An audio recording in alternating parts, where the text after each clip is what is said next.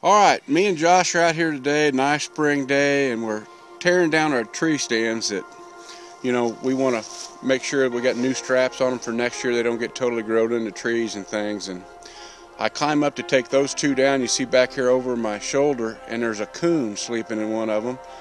And he's something wrong with him, or he really had a late, hard night last night, and he's totally passed out because he didn't wake up.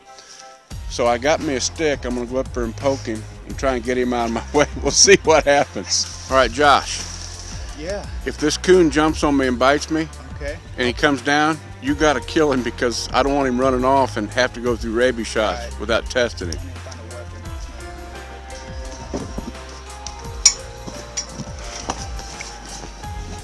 Okay. There he is right there. He's sleeping there by the tree stand. So let's see if we can wake him up. Hey. Hey, coon. There. There he is. He was just sleeping hard. There he goes. There he goes. Get the hell out of my way. Can you believe that?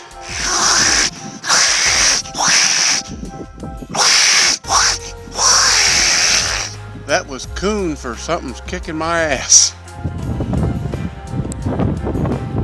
This is a good day for coon hunting, is all I gotta say. Hey, coon!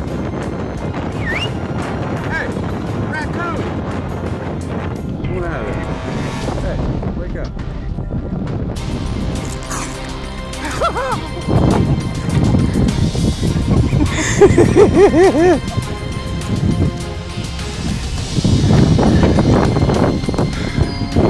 Now that's what you call adventure. that's why I'm down here. Well, this is the second tree I've climbed up in today and got up close and personal with raccoons. And this one here is right here on top of this hole. And I'm thinking, now there can't be another coon in there, can there? Ain't them something else? You know, they're not abandoned or anything. I'm gonna put them right back in the hole here. Little mama take care of them, but aren't they just something? Aren't they just, listen to them.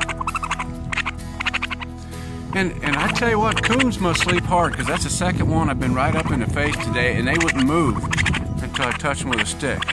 I didn't know this one had babies in there. But anyway, I'm